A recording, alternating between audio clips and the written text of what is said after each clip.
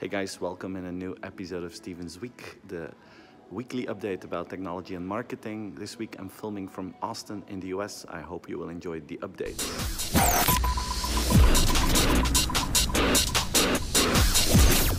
One of the questions I get very often is, Steven, do you think that the big technology companies from China will also put their foot on the ground in Europe?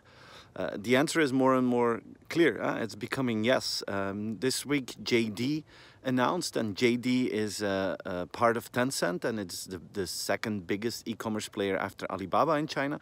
And JD announced that they're going to invest more than 1 billion euros to enter the European market. They will start in France. After that, they will go to Germany and the UK. And they want to put their foot on the ground. They're going to build a logistics network so that they can give great service just like Amazon does.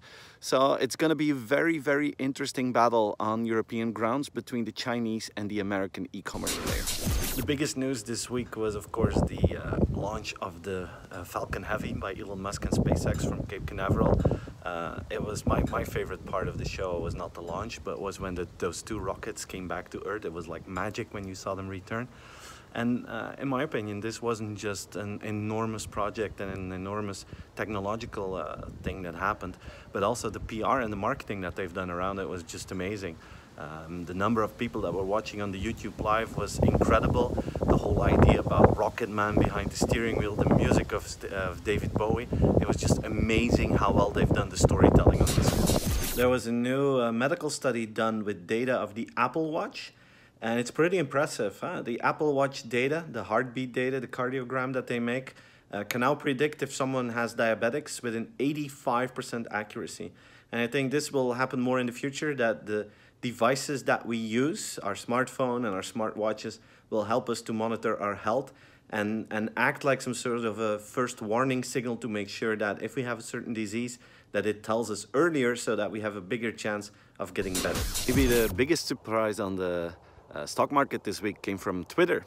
Twitter increased with 15% on Wall Street, and the reason is that they're making a profit, and this was a much bigger profit than what the markets anticipated. And even though the user base is getting flat, the engagement is getting flat, still the market was happily surprised to see that Twitter was actually making more money than they were in the past. And this is now the path that Twitter has chosen to figure out how they can monetize their current user base as much as possible. Surprising news from Snapchat. The stock value of Snapchat went up with 40% this week. And that's because for the first time in a long time, they announced that they had a big increase in the number of users of their platform. It actually increased with 18%. And most people didn't think that would happen anymore since Facebook copy-pasted everything. So at this moment, Snapchat has good news and the market is excited and the stock went up with 40%. Next week, the Apple HomePod is coming to market, and this is a new competitor for Amazon Echo and Google Home. But the first reviews are not positive, and this is what we've already been afraid for, that Siri is underperforming compared to Alexa and Google. Which is a big problem because these players have an established market share. Plus, these players are about 3 to 4 times more cheap than the Apple HomePod. So Apple is really focusing on sound quality, and the question is, will that be enough for to make the HomePod a successful product if the voice interface is less performing than what people are used to in this market space now. So guys, this was my weekly update filmed from Austin, Texas. I'm not in the city as you can see, but I'm just outside of the city here to present for a client on their conference. And next week there won't be a weekly as I'm taking a week off and I'm focusing on my family next week.